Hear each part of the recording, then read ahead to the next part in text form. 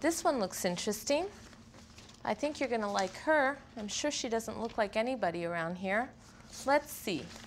Nazrin Moyed. Iranian. Studied in Tehran. Came to Canada. Law at U of T. Then went to Laval. Bar 97. Fluently trilingual. But you know, they all say that. And then when they speak, we have to make them repeat everything twice. Let's have a look. Lots of experience in international trade. Some patent law. Wonder what her family situation's like. With our luck, she's probably a fundamentalist or something like that. Hello. Pleased to meet you, Miss Moyed. Am I pronouncing your name correctly? Actually, it's Moyed, but it's pretty good for first time. Thank you. I'm François Roberts, and this is Hélène Beauchamp, one of our partners. Nice to meet you. Nice to meet you, Mrs. By all means, have a seat. Thank you. Well, first of all, thank you for your interest in our firm and coming to meet with us today. As you saw from the job announcement, we're looking for a new associate for our corporate law department. We need somebody who has good negotiating skills. Of course, we're anxious that this candidate fit in with the corporate culture of our firm. I see from your resume that you've got quite a lot of experience in international trade, particularly in the Middle East. Yes. Can you tell us something about this? Of course.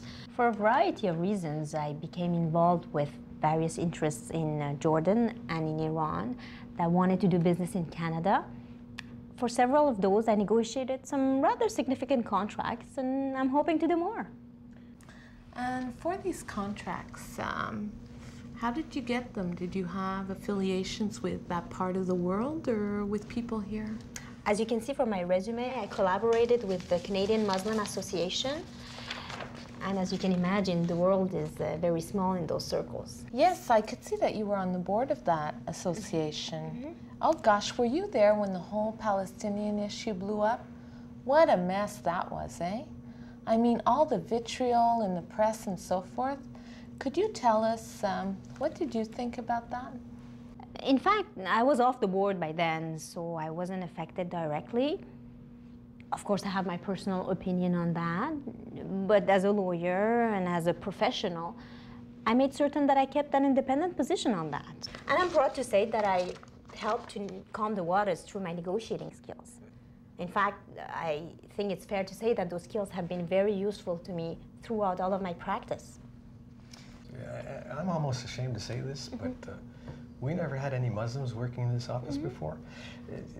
I'm curious to know, could you tell us something about what it means for somebody like you to come to work in a plain old WASP office like ours? Well, let me start by saying that I'm delighted to think that this might be your opportunity to change some of that. I mean, if you've never had a Muslim working here, I dare say you've got lots to look forward to. I don't have to tell you that we are no different from anyone else.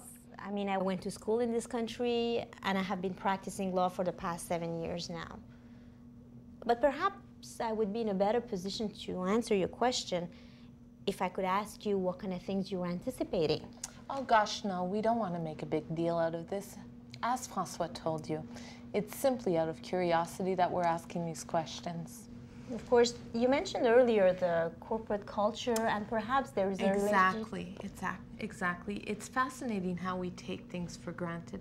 No, it's true. Who stops to think that we work in an environment with a shared cultural and religious context?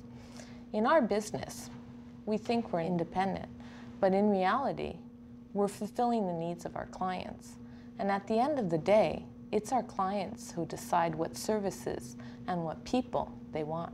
Mind you, we've been talking quite a lot about reaching out at this firm, perhaps to add a bit of variety to our roster.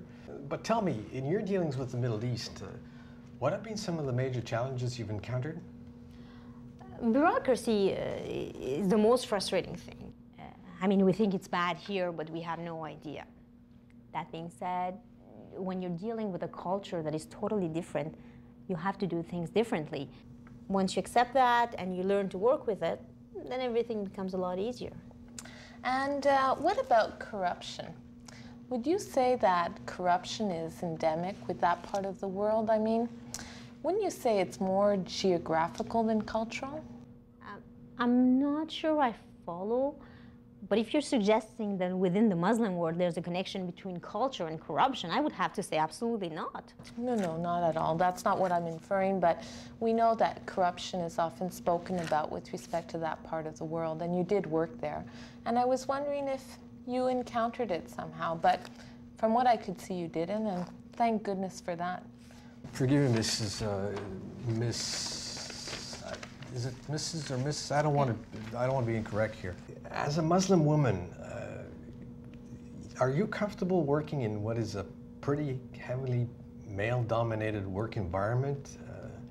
I know that in the Muslim world, there are some issues about relationships between opposite sex. And as you well know, from being a lawyer yourself, this can be a pretty unfriendly profession in respect to family life and even about some religious practices.